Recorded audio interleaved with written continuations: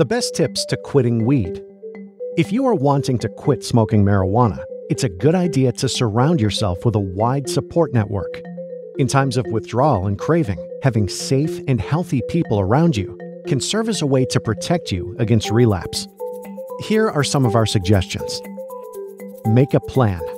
Having a clear goal in mind can help a person who is trying to quit drugs stay on track. By yourself or with your support system, make a plan for how you'll quit marijuana and remain sober. Get rid of marijuana-related paraphernalia.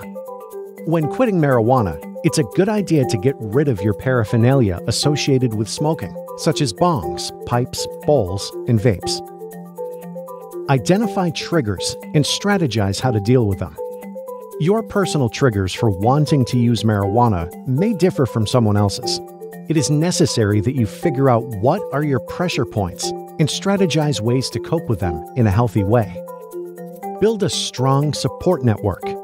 Like we said in the beginning of the video, when it comes to getting sober, it's crucial to surround yourself with healthy and supportive people who want to help you stay on track with your decision. Building a strong support network will help you quit marijuana and provide you with the vital, healthy connections one needs to stay sober. Find a weed replacement. Marijuana users may find it easier to quit if they find a more holistic replacement when cravings occur. Physical activities like yoga or working out, or finding new hobbies to cope will help. Taper usage instead of going cold turkey. Going cold turkey frequently produces more intense withdrawal symptoms. Creating a tapering schedule with an addiction professional can be a good alternative to going cold turkey.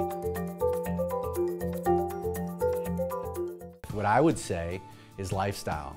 I would say, sauna, because that creates a parasympathetic effect that can just make you feel better. 5 to 10 minutes in the sauna or the hot tub daily.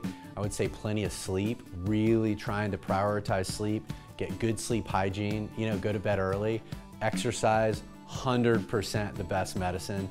Vitamin D, sun, if it's that time of year, social connectivity, being around your friends and laughing, meditation to give you more parasympathetic impact.